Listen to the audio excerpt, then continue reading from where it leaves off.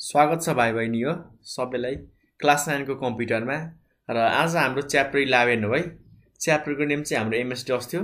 हिजो हामीले थ्योरी र सानो प्र्याक्टिकल गरेका थियौं। भन्न खोजेको कसरी ओपन गर्ने, कसरी हामीले फन्टहरु चेन्ज गर्ने, साइजहरु, कलरहरु हैन, ब्याकग्राउन्डका बारेमा बुझेका थियौं। र आज हामी चाहिँ फुल प्र्याक्टिकल बेसमा जाने छौं। हामीले चाहिने जति थ्योरी सबै हेरिसका छौं है। र थ्योरी नहेरिकन प्र्याक्टिकल चाहिँ कहिले नगर्नु होला है। सो म के रेकमेन्ड गर्छु भन्दाखेरि भाइ बहिनी हो प्रिभियस भिडियोज हेर्नु होला है। यो भन्दा पहिलेको भिडियो पक्का हेरेर आउनु होला अनि मात्र यो हेर्नु होला, नत्र तपाईलाई धेरै गाह्रो हुन सक्छ है। च्याप्टर 11 हाम्रो MS-DOS पार्ट 1 भन्ने छ है। ल यति भन्दै मैले सुरु गरे र हामीले के गर्नु पर्छ त यहाँनिर सर्च गर्नु पर्छ है। ल हामीले पहिले ओपन गर्नको लागि के त कमान्ड प्रमोट चाहिन्छ नि त प्र्याक्टिकल गर्नको लागि। ल त्यसको लागि के गर्ने त्यहाँनिर तल आउनु होला है। यसरी विन्डोज भन्ने हुन्छ हैन, तल यहाँनिर यहाँ विन्डोज भन्ने स्टार्टमा थिच्नु अनि हामीले यसलाई सर्च गर्ने है। सर्च भन्ने छ। अब यहाँ COMMAND हो कमान्ड प्रमोट अनि यहाँनिर गएर ओपन गर्न सक्छौ है। एउटा त हाम्रो यस्तो छ उपाय। अर्को हामीसँग सजिलो उपाय के छ त विन्डोज R थिच्ने। के गर्ने त विन्डोज R एकैचोटी थिच्ने है। अनि यहाँनिर CMD र इन्टर है, स्पेस थिच्ने हैन नि फेरि। ल इन्टर थिच्ने है, भयो हैन। अब यहाँनिर हामी यसरी खुल्छ। तिमीहरुको चाहिँ ब्ल्याक विन्डोज खुल्न सक्छ है। मैले चाहिँ यहाँनिर कसरी चेन्ज गर्नुपर्ने भन्ने कुराहरु हिजो मैले सिकाएको छु। आज नि म थोरै रिक्याप गरिदिन्छु है। यसो माथि माथि चाहिन्छ नि त, किन भन्दाखेरि प्र्याक्टिकल भिडियो छ। अब कतिले त्यो भिडियो नभेट्ला नि त। सो म यहाँ आए हैन। अब यहाँ राइट क्लिक गर्नु है विन्डोजमा।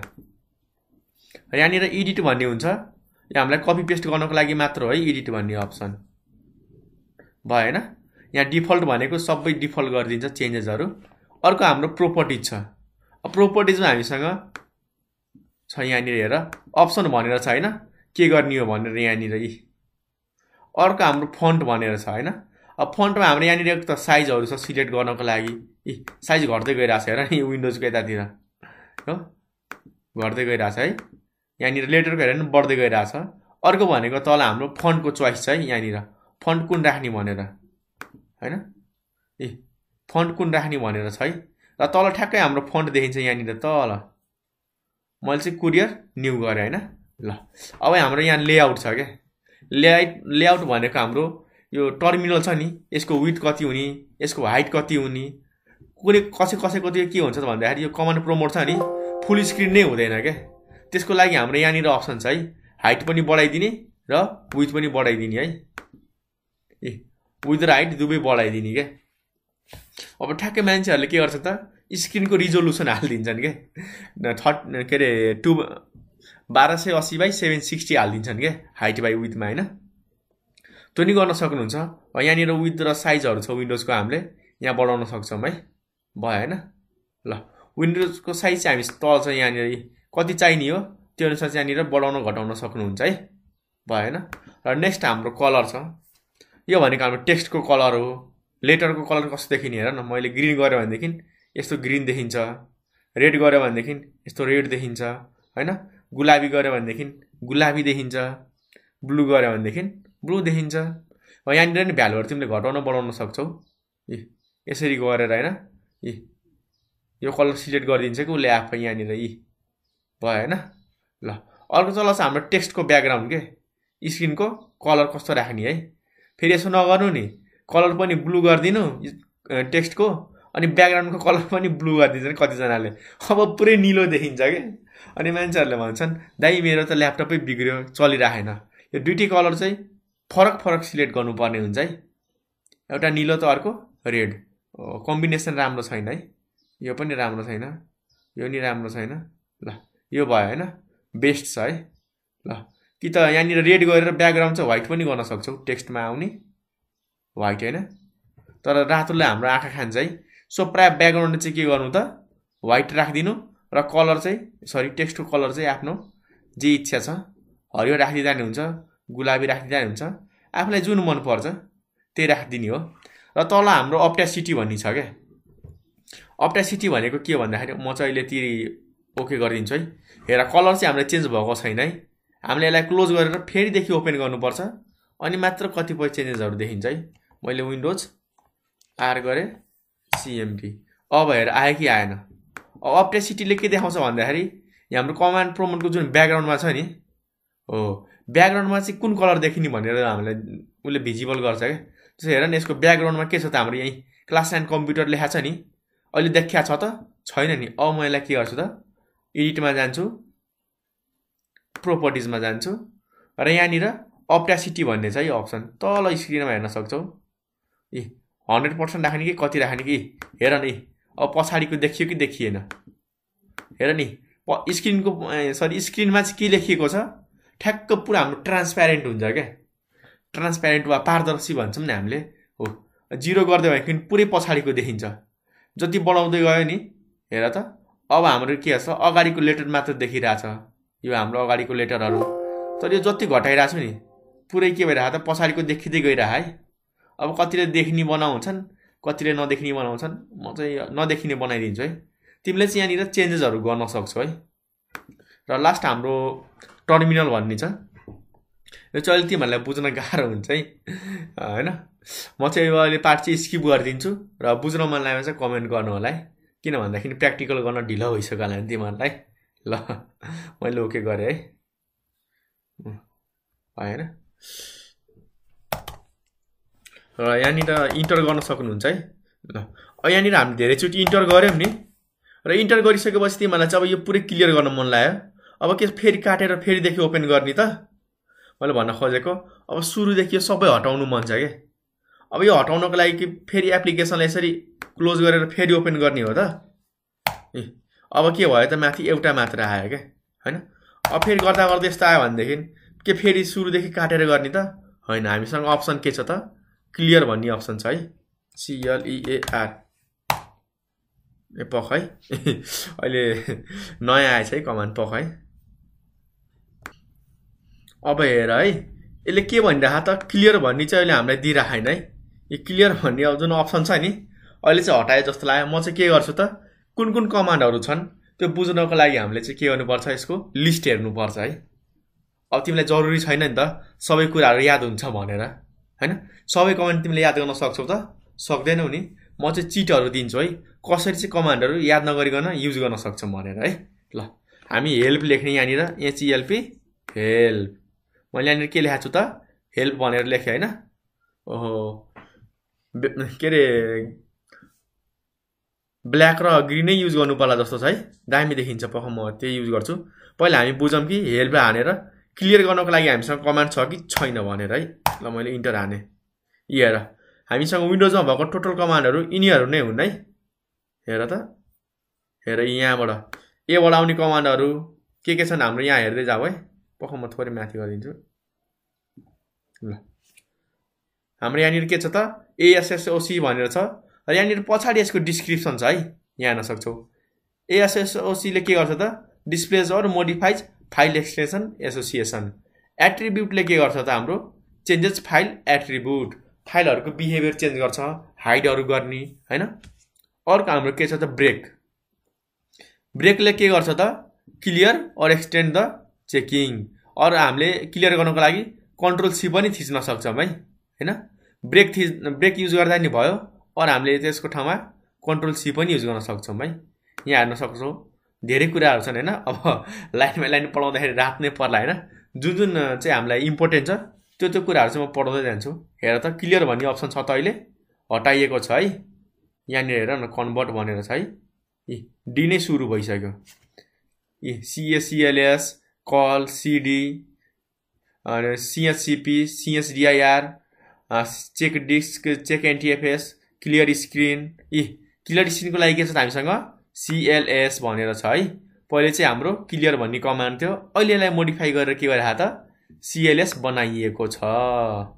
हो त्यसकारणले हामीले कमान्ड चाहिँ सधैँ याद गर्नुपर्छ भन्ने छैन क्या हैन आज एउटा थियो भोलि अर्को हुन सक्छ तर हामीलाई के थाहा छ त यदि हामीले हेल्प माग्यो भनेदेखि हो वा हेल्प भन्ने कमान्ड टाइप गरेर यसले हामीलाई सजिलो तरिकाले सिकाइदिन सक्छ है ल अब यसको लागि CLR युज गर्ने है के थियो पख है CLR थियो कि CLS थियो सरी CLS थियो है क्लियर द स्क्रिन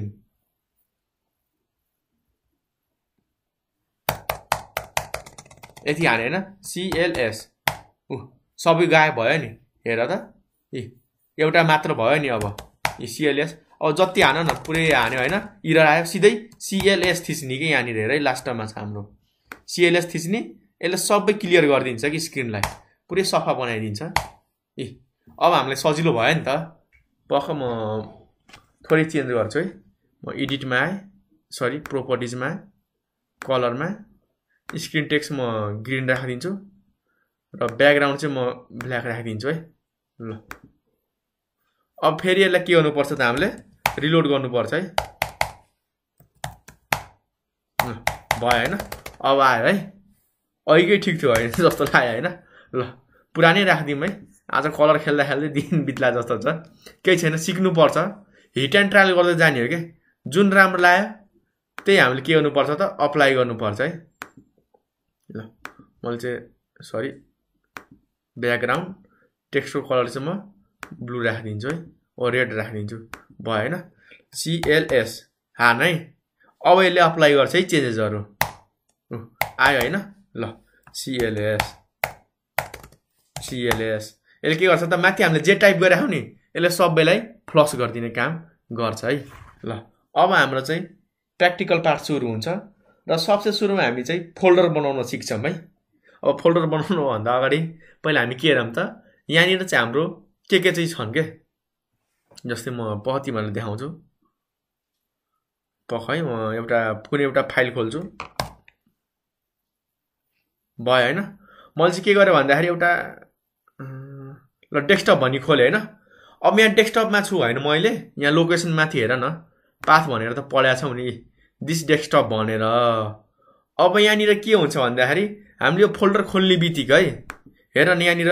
कुन फोल्डरहरु छन् हैन कुन पिक्चरहरु छन् कुन इमेजहरु कुन डकुमेन्टहरु हैन त्यो सबै कुरा छ कि यहाँनिर हो तर अब यहाँनिर हेर त यो सरी म यसलाई थोरै काटे ल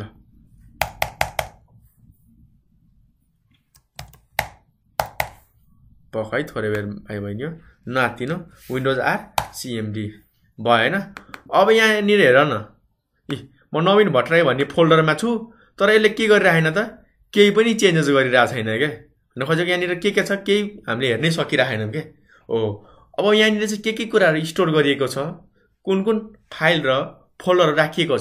त्यो लिस्ट गर्नको लागि हामीले के युज गर्नुपर्छ त dir भनेको हाम्रो के हो त डाइरेक्टरी हो है क्यापिटल हान्दा नि हुन्छ स्मल हान्दा नि हुन्छ यति कुरा छन् है हाम्रो यो यहाँ हेर त धेरै कुराहरु छन् हैन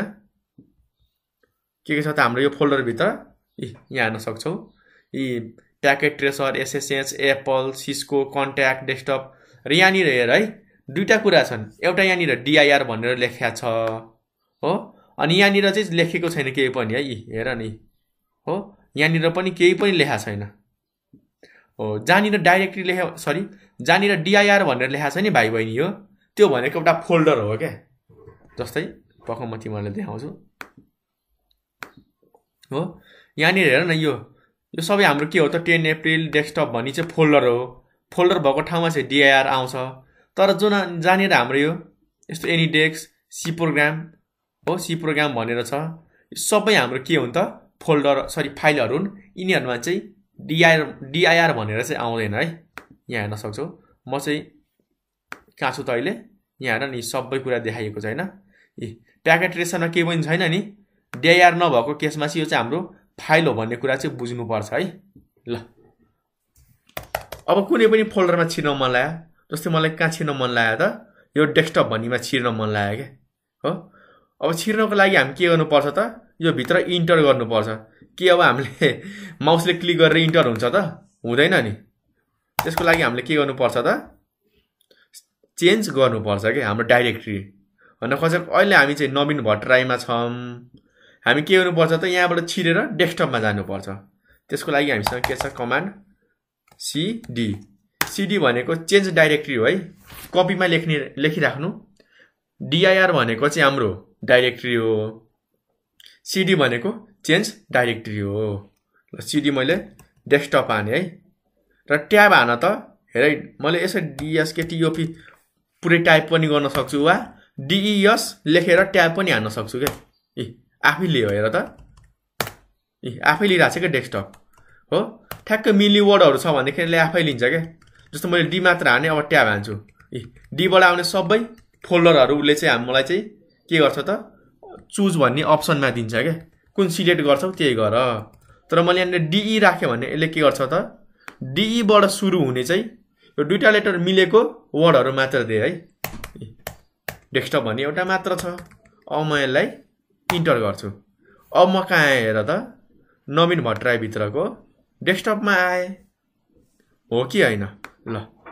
अब यहाँ फेरि के फोल्डरहरु छ त्यो हेर्नको लागि मैले के गर्नु पर्छ त कसैले याद छ कि छैन dir भनेको हाम्रो फोल्डरमा भएको वा डाइरेक्टरीमा भएको सबै कुराको लिस्ट हेर्नु हो ल आयो है यहाँ हेर त कति कुराहरु छन् हैन र जानिर हाम्रो यो dir भनेर लेखेको छ नि त्यो सबै हाम्रो फोल्डर हो जस्तै यो सुबास सबनेटिङ भनेको फोल्डर हो हैन र अर्को हामी जति पनि छन् यो dir नलेखेको पार्टहरु यो डकुमेन्ट डक्स पीडीएफ यी सबै हाम्रो फाइलहरु हुन् है ल यति कुरा त बुझ्यो होला हैन धेरै डिटेलमा बुझ्यो होला आज र फेरि मलाई यो धेरै आउटपुट भयो यो सबै हटाउनको लागि मैले के गर्नु पर्छ CLS भनेको क्लियर द स्क्रिन यसले सबै सफा गर्दिन्छ है ल भयो हैन कहिलेकाहीँ धेरै चोटी थिचिन्छ फेरि CLS हान्दिनी सबै सफा भयो हैन ल हामीले के पढ्यौं त CLS पढ्यौं dir र CD पढ्यौं हैन अब तिमीलाई के गर्यो भन्दाखेरि dir को बारेमा अझै जान्न मन लाग्यो के हैन सबै कमान्ड जान्न मन लाग्यो भन्दाखेरि हामी help हेल्प पनि युज गर्छौं भयो हैन हेल्पले त के गर्यो त सबै कुराहरु दियो के हेर न ओहो कति कुरा दियो हैन हामीलाई त गाह्रो हुन्छ नि त्यति पढ्न मलाई चाहिँ के जान्न मन लाग्यो भन्दाखेरि मैले त dir भन्ने मात्र पढ्या छु यो dir भन्ने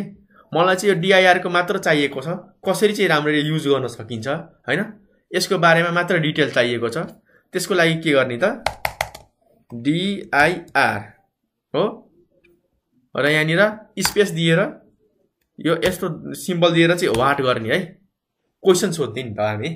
हैन मलाई डाइरेक्टरीको बारेमा केही पनि आएन यो कमान्डले के काम गर्छ मैले पत्तै पाइन मलाई चाहिँ सिकाइदिनु पर्यो भने के हो dir यो पछाडीको धरको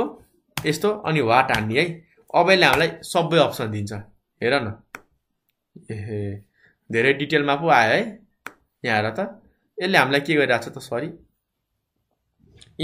सबै हामीलाई अप्सन दिइरहेछ के dir भनेको के रहेछ त display a list of files and sub डाइरेक्टरीज in a directory थाहा छ कि छैन यो सब डाइरेक्टरी र फाइल्स भनेको थाहा छैन भनेदेखि हाम्रो अपरेटिङ सिस्टमको चाहिँ भिडियो हेरेर आउनु होला है त्यसमा मैले सबै कुरा लेखिदिएको छु यहाँ हेर्न सक्छौ हामीसँग के उपाय छ त dir मा /a/b/c/d/n भनेर दिएको छैन तर यहाँनिर चाहिँ सबै कुरा अब बुझौं है हेर त /a हान्यो भनेदेखि के हुने रहेछ त यसले चाहिँ हाम्रो फाइल्सको प्रोपर्टीहरु देखाउँछ के एट्रिब्युटहरु देखाउँछ यो डाइरेक्टरी हो कि हिडन हो कि सिस्टमको फाइल हो कि रिड ओन्लीमा छ हैन कि आर्काइभ मोडमा छ कम्प्रेस मोडमा छ त्यो सबै कुराहरु हामीले यसलाई चाहिँ देखाउनको लागि /a हान्नु पर्छ है हैन म चाहिँ एउटा के गर्छु त सानो फोल्डर बनाउँछु है र पहिले सानो फोल्डर बनाऊ हैन त्यो फोल्डर भित्र हामी चाहिँ सबै कुराहरु टेस्ट गर्दै जानेछौं है ल टेस्ट गर्दै जानेछौं हैन म चाहिँ के गर्छु भन्दाखेरि यहाँनिर फोल्डर बनाउनको लागि mkdir क्यापिटलमा नि हान्न सक्छौ स्मलमा नि हान्न सक्छौ है mkdir भनेको मेक द डाइरेक्टरी वा एउटा नयाँ फोल्डर बना भनेर भने है मैले mkdir ले के गर्छ एउटा फोल्डर बनाउँछ अब नाम हाल्ने है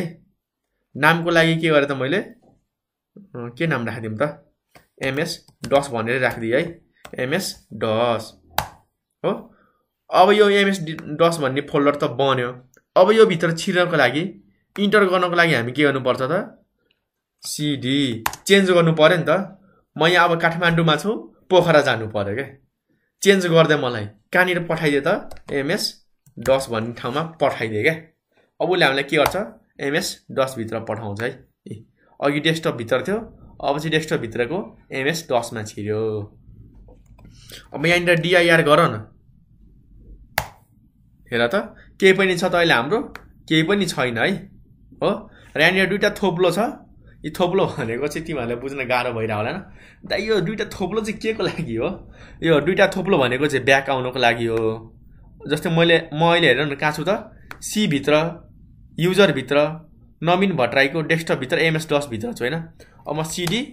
डट डट हान्छु के यो दुईटा ठाउँमा हान्छु हैन यो फोल्डर चाहिँ कहाँ रहेछ भन्ने कुरालाई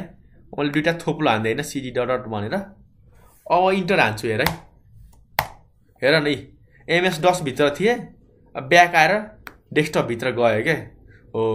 यो दुईटा थोप्लो चाहिँ हामीलाई एक स्टेप ब्याक आउनको लागि हेल्प गर्छ के जस्तै हामीले यहाँ फोल्डरमा सरी यहाँ मैले के बनाएको थिएँ त MS-DOS नामको फोल्डर बनाएको थिएँ MS-DOS ल एकचोटि रिफ्रेश गर्नु पर्यो चेन्जेसहरु देखिन्न नि त ल MS-DOS भयो हैन हो यहाँनिर अब म यहाँ MS-DOS निर छु त्यो एक ब्याक हुनको लागि हामीले त ब्याक स्पेस थिच्दा नि हुन्छ हैन कम्प्युटरमा तर कमान्ड प्रोम्प्टमा त ब्याक स्पेस थिच्न मिलेन हो यहाँ ब्याक आउनको लागि हामीले यसरी माउस क्लिक गर्छौं डेस्कटपमा आए तर हामीसँग के चोइस छैन त कमान्ड प्रोम्प्टमा हामी त्यसरी माउसले क्लिक गरेर जान्छ त जाँदै जाँदैन नि चेक गर्दा हुन्छ है जान्न त्यसको लागि हामीले CD डट डट गर्यो भनेदेखि ब्याक हुन्छ है हैन CD MS-DOS भयो हैन म फेरि MS-DOS मा छिरे जति पनि हामी प्र्याक्टिकल गर्छौं यही फोल्डर भित्र गर्छौं तिमीहरुलाई सजिलो होस् भनेर हैन के कुराहरु चाहिँ चेन्ज भइराछ भनेर अब यहाँनिर डटले चाहिँ आफ्नै फोल्डर देखाउँछ है हेर न CD डट डट भनेको चाहिँ आफ्नो फोल्डर हो के आफ्नो घरमा राउन्ड लाउनु जस्तो हो के CD डबल ड्याश भनेको चाहिँ एक फोल्डर बाहिर आउनु हो हैन अब एउटा घर पछाडी आउनु हो तर डट भनेको चाहिँ फेरि त्यही ठाउँमा जानु हो के भनेको एउटै घरमा घुम्नु चाहिँ हाम्रो डट हो एउटा घर पछाडी जानु भनेको हाम्रो डबल डट हो है ल जति नि CD डट हान एउटै हुन्छ है र तिमीलाई चाहिँ जान्न मन लागेमा मैले चाहिँ के कुराहरु माथि टाइप गरेका थिए एक त तिमीले यसरी स्क्रोल गरेर हेर्न सक्छौ अर्को भनेको तिम्रो एरोको चोइस हुन्छ है जस्तै यहाँनिर एरो हामीले थिच्छौं नि हामीले गेम खेल्नको लागि अप एरो युज गर्छौं त्यो युज गर भनेदेखि हामीले जति पनि कमान्डहरु टाइप गर्दै गएको छौं त्यो सबैको बारेमा चाहिँ यसले देखाउँछ के हैन भयो हैन ल तल गयो भनेदेखि तलको देखाउँछ माथि गयो भनेदेखि माथि टाइप गरेको कमान्डहरु देखाउँछ है जब हामीले यो विन्डोज क्लोज गर्छौं नि सबै गइदिन्छ है हिस्ट्रीहरु हाम्रो हिस्ट्री देखिन्न है ल मैले चाहिँ अब यसलाई क्रप गरे आज चाहिँ हामी यति नै गरौँ हैन हामीले आज के पढ्यो भन्दाखेरि भाइ बहिनी हो तिमीलाई भन्छु एक त हामीले कुन कमान्ड पढ्यौ म ठ्याक्कै म होमवर्क दिन्छु है हामीले सुरुमा पढ्यौ भनेको dir पढ्यौ हो एक त हामीले dir पढ्यौ अर्को हामीले के पढ्यौ पक्क म नोटप्याडमा लेखिदिन्छु पढेको कुरा त थाहा हुनु पर्यो नि नोटप्याड म कमान्ड प्रोम्प्टबाट नि नोटप्याड खोल्न सिकाउँछु है तँले नआत्तिनु होला आरामले गर्दै जानु पर्छ मैले dir सिकाए CD सिकाए चेन्ज डाइरेक्टरी सुरुमा त मैले हेल्प सिकाए हैन हामीले हेल्प कमान्ड कसरी युज गर्न सक्छौं directory change directory make directory अर्को के छ त हाम्रो CD डट डट र CD डट डट यति कुरा हामीले जान्यौं हैन हेल्पले हामीलाई के दिन्छ त सबै कमान्डहरुको अप्सन दिन्छ के कुन कमान्डहरु चाहिँ यसमा राखिएको छ dir ले चाहिँ हाम्रो लिस्ट गर्छ है एरो धेरै लेखिदिनु हो त लिस्ट गर्छ हैन अनि CD ले चेन्ज डाइरेक्टरी यसले चाहिँ हाम्रो अर्को लोकेसनमा जानलाई हेल्प गर्छ र mkdir ले चाहिँ फोल्डर बनाउनको लागि वा डाइरेक्टरी क्रिएट गर्नको लागि हेल्प गर्छ है भयो हैन र लास्टमा भनेको हाम्रो CD डबल डट र एउटा सिंगल थोप्लो थियो है र अर्को हामीसँग के त CD ब्याकवर्ड स्ल्याश वाट हाने थियौं हैन हामीले यो जानेर युज गर्छौं नि यसले चाहिँ एउटा मात्र कमान्डको चाहिँ हेल्प दिन काम गर्छ के अब माथिको हेल्प हान्नु भनेदेखि यसले होल एन्ड सोल सबैको गर्ने भयो तर जब हामीले CD र यो ब्याकवर्ड स्ल्याश हान्छौं नि यसले चाहिँ सबैको गर्छ के हो यसरी सबैको भन्नु खोजेको यसले चाहिँ CD को मात्र एउटा गर्छ है यसले एउटा पर्टिकुलरको चाहिँ हेल्प दिनको लागि हामीलाई युज गर्छ है ल आजलाई अब हामी यति नै गरौँ कपीमा लेख्नु होला है यो मैले अघि भन्ने बेला नि भनिदिएको छु यसले के काम गर्छ भिडियो ब्याक गर्दै नोट बनाउनु होला है। र आजको लागि चाहिँ म बिदा माग्छु। भोलि हामी बिस्तारै बिस्तारै चाहिँ अघि बढ्दै जानेछौँ है, धेरै कुराहरू सिक्दै जानेछौँ र नबुझेमा हामीलाई कमेन्ट गर्न सक्नुहुन्छ। यति भन्दै मैले बिदा मागेँ। भिडियो हेर्दैकोमा चाहिँ धन्यवाद है। च्यानल लाइक सब्सक्राइब र सेयर गरिदिनु पर्ने हुन्छ है हाम्रो।